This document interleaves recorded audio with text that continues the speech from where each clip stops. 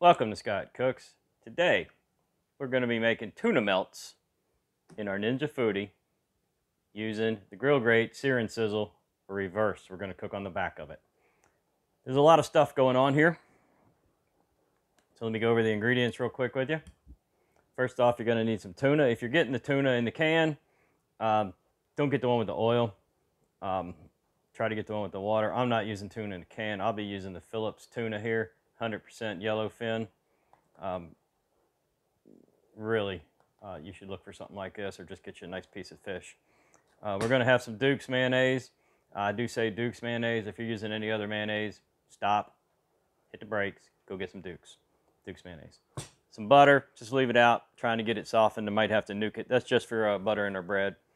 Need a half an onion. I got a pretty good onion, so you're going to need a small onion or a half of a medium-sized onion.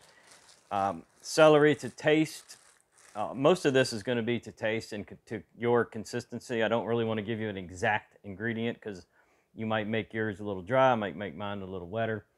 I'm going with the seedless rye today.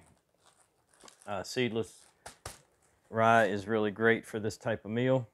And we'll be doing all of that tonight on our Sear'NSizzle on the back. So we'll just put our bread in our bread, get it toasted. We might even build a sandwich and try to flip it. We'll see. I've tried it a couple ways. Let's see how it goes. Let's go ahead and start by cutting this onion up. You need a small onion, or if you got a big one like this, you might just need part of a half. I don't even know if I'm going to use the whole half on this one. It's a pretty good sized onion. Also, of course, it depends on how much you want to make. We'll get that cleaned up here in a minute. Let's take a look at half. We'll do a quarter and see where we're at.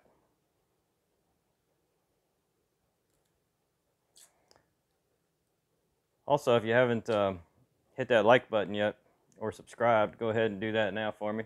Appreciate it. And also let me know in the comments what you think about this new format of video. I'm just experimenting here, trying to give you the bigger overall picture where normally I do close-ups of everything. You know, we like to experiment a little bit around here. Yeah, I believe a quarter of that large onion is going to be more than what I need. You know, I love onion in my food, as you probably know, but the other half, who's going to be eating this sandwich with me, not so much on the onion, if you know what I mean. So make sure you got yourself a nice big old mixing bowl. Oversized is great. I think that's about it right there. I'm going to pack this onion up. Go. All right, this is that Phillips whole 100% yellowfin tuna. Now, obviously, they have to pack it in something to preserve it. This is just a little bit of sunflower oil. And I want you to look at that tuna, y'all. This ain't tuna from a can. Mm.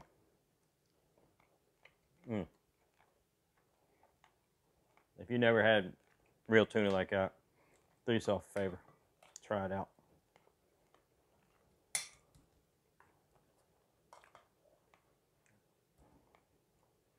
I've got that little bit of liquid that's in there. We're not going to use that. All right. So we need to just break that down.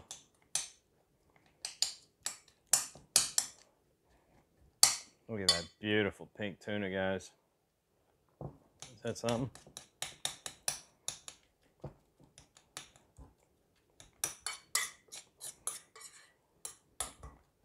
All we're doing is just flaking it right now, just breaking it up a little bit. And the more we mix, the more it's going to break up. But I want it a little bit chunky like that too. All right, this part is up to you guys. How much, how little. We're going to take 2 of these, trim them up real nice. These have been pre-washed already. These are clean, but if your package doesn't say pre-wash, you know what? I'm going to wash these anyway, just so we can say we did it. Make sure you wash up your celery. Cut it, dice it, whatever you guys want in your tuna. Me, I like a nice big chunk of celery in mine.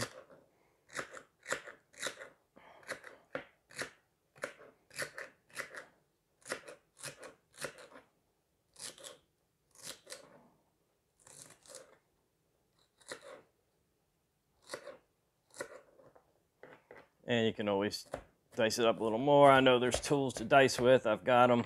You put it in a food processor if you want, I suppose. That's just a big mess when that's all you really got to do. Grab a handful. Don't throw it all in at once. Don't throw it all in at once, y'all. Give it a stir. See if you got too much, too little. I could probably go with a little more in there. Yeah, that's looking good. All right. The best part of any tuna salad is right here in the Duke's mayonnaise. I got a big old tablespoon overflowing, heaping on the counter. Tablespoon. Hey, it happens, guys. Okay, now I'm going to leave this one clean and start with the one I already had in there.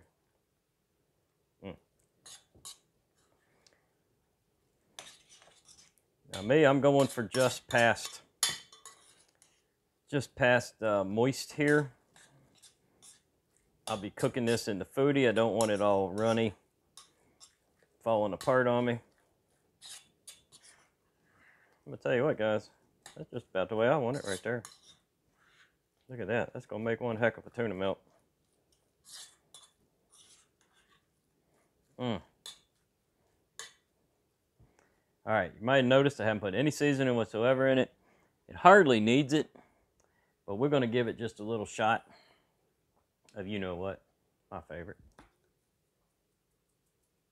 And you know, if you use this, a little goes a long way, y'all. So if you think he's not putting enough in, you'd be surprised. You need to try it for yourself. That adds a tremendous amount of flavor.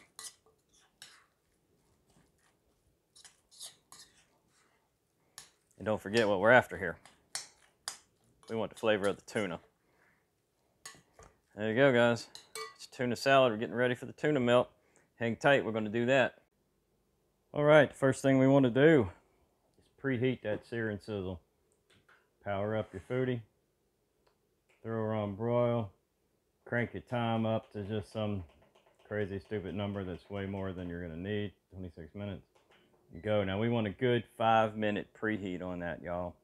So make sure you watch the timer or set another timer. You need a good 5 minutes. Let's get the bread ready while we're waiting.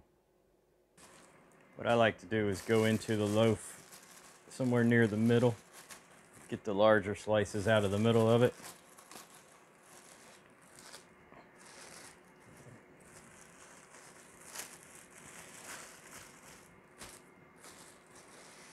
These are pretty good pieces, pretty good sized pieces of bread. So I'm thinking I'm probably not going to get them both in there at once. At least if I do, I doubt I can get them flipped. These are pretty good size there. Softening up our butter over here in the microwave. I use real butter, y'all, no margarine. So yeah, that's good right there. This is unsalted cream butter. And I could not imagine using anything else. All right. The reason you want this kind of butter is the fat content, because you're looking for the browning. This is the whole purpose of what we're doing here. Toasting these things up. It's not going to take a lot of bread. I'm not going to take a lot of bread. It's not going to take a lot of butter.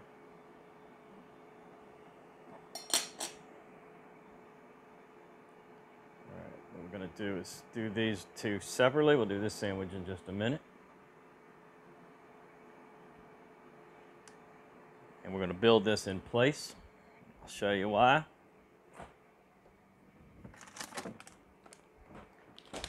And this is what makes the cheese, the tuna melt, is sharp cheddar shredded cheese.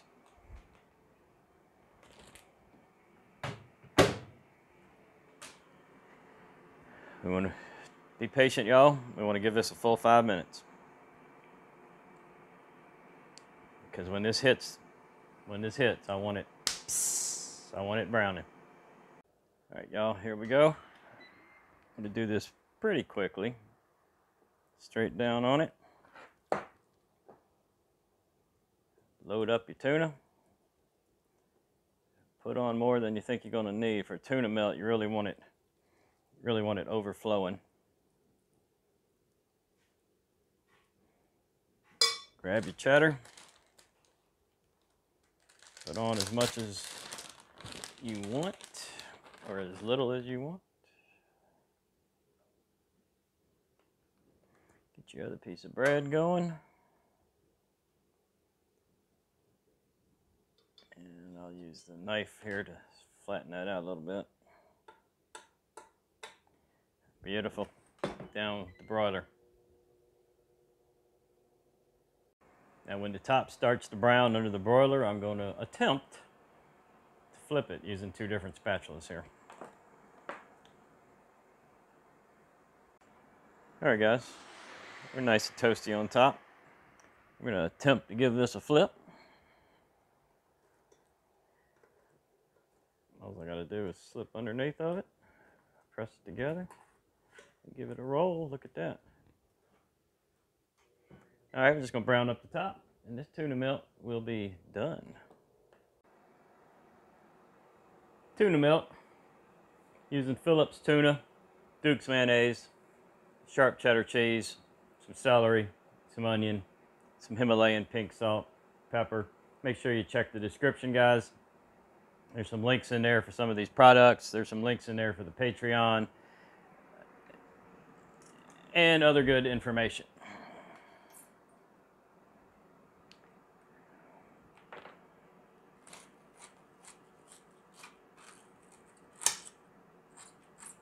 You hear that?